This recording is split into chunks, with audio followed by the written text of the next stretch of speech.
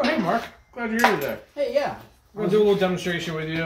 Wonder what you're doing. A lot of people maybe do or don't understand different strengths happen in shapes. Back to basic geometry in school.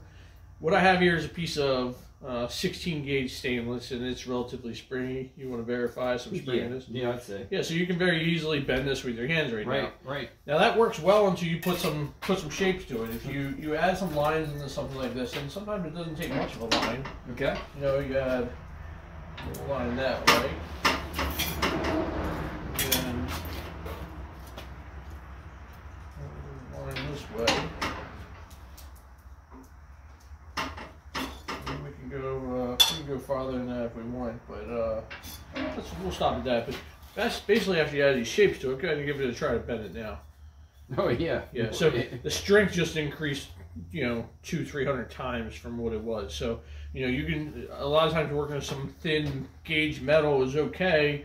You can end up making some really strong structures out of it by changing the shape. Okay.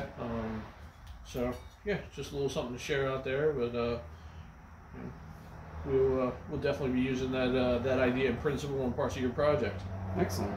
Well, thanks for sharing that with me. It makes a lot of sense. And I guess that explains too why you see so many of the corrugated metal roofs have they're really, really thin metal, but because of those creases actually give it the strength and support. Exactly. Yeah, a lot of them roofs I think are 20 and maybe even 24 gauge. They're paper thin metal, but and paper is a great example. If you fold a couple piece of paper in some directions, it starts to become more rigid, and metal's very much like that. Cool. Well, I really appreciate you explaining that and showing me, how that works, because I think it's important to know. Sure thing, buddy. You can go ahead and keep it as a souvenir token. Oh, awesome. Will you sign it for me? Yeah, super shiny piece of stainless steel, and it's top quality stainless steel. You can tell by the rust that's transforming through the surface. So, good stuff.